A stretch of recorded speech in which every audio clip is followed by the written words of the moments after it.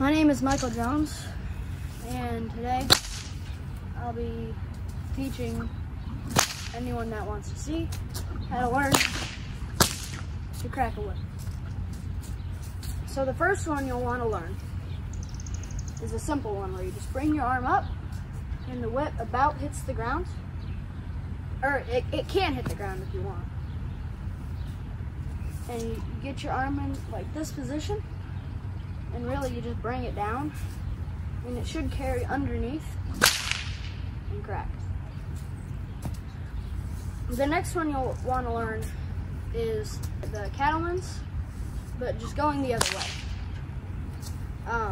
And what you'll want to do for that is start with your arm here, and you can obviously straighten it out. Bring it to where it about hits the ground again, and bring it back like that. And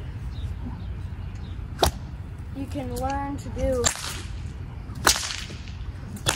them in a line once you've perfected both of those. The next things you'll want to learn are one that are a lot like scarier to do, I'd say, which would be overhead cracks, which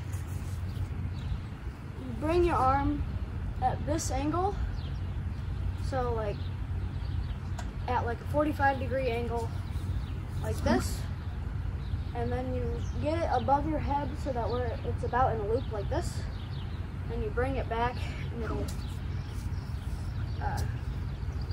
crack like over here. And when you're bringing your arm down, it should be the same as you go up. So you go up like this, and you bring it down. And it's the same as with the cattleman's, the reverse. So instead of bringing it to your left, if you're right-handed, into your right if you're left-handed, you bring it to your right if you're right-handed, your left if you're left-handed. It's just the reverse. And when this part gets to about here, you bring it back and it should fall in a line and crack. And this one's more in the wrist, whereas that one is more in the arms. And once you've gotten cracks on both, you can learn a figure 8 pattern with this as well.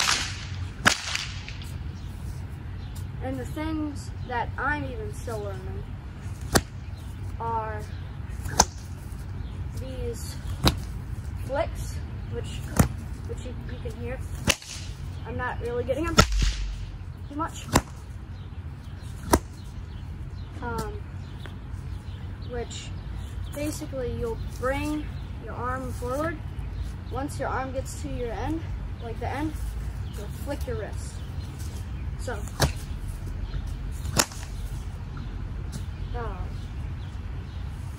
like I said, I'm not a very good example for this, for the flicks, because I haven't perfected them yet. And in the overhead, you do the same thing. Start over here, bring it, like, basically push it forward, and bring it back. That one I can't get it out. But,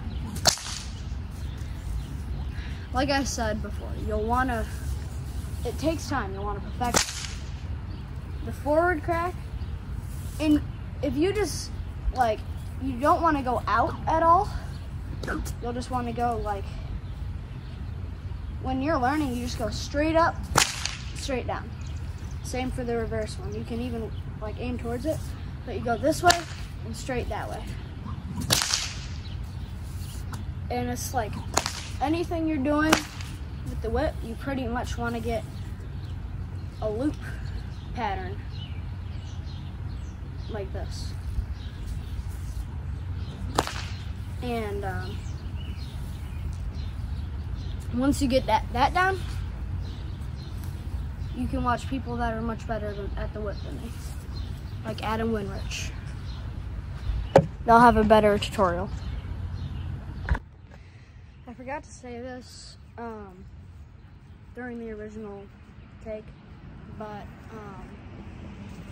when you're learning, you can see I'm wearing shorts, no hat, and no sleeves.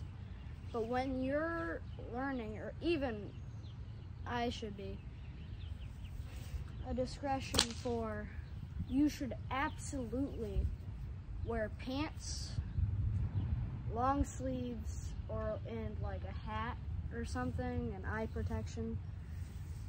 Because this thing doesn't feel good exactly when you get hit by it. And I've hit myself many times, but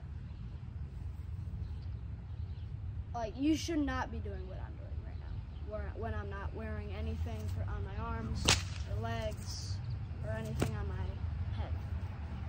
Like, but I've got glasses, so I'm fine with like, my eyes. But it could hurt if I get hit like in the head, and I still hit myself like all the time.